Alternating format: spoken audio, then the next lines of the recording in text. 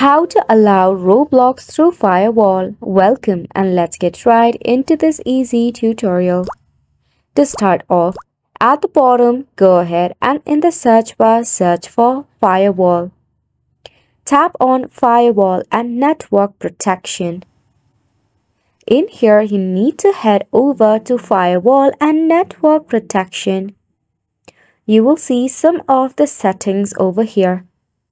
At the bottom, tap on Allow an app through Firewall. After which you will see a dialog box like this. Just click on any and tap on the R key on your keyboard. After that, locate your Roblox and Roblox Studio.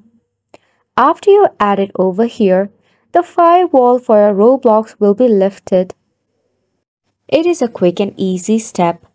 Now to confirm that our Roblox is accessible, head over and tap open your Roblox application.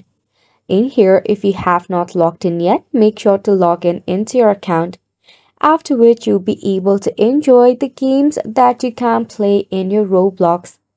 And it's a wrap for the video as well. We hope that you found it informative and helpful to you.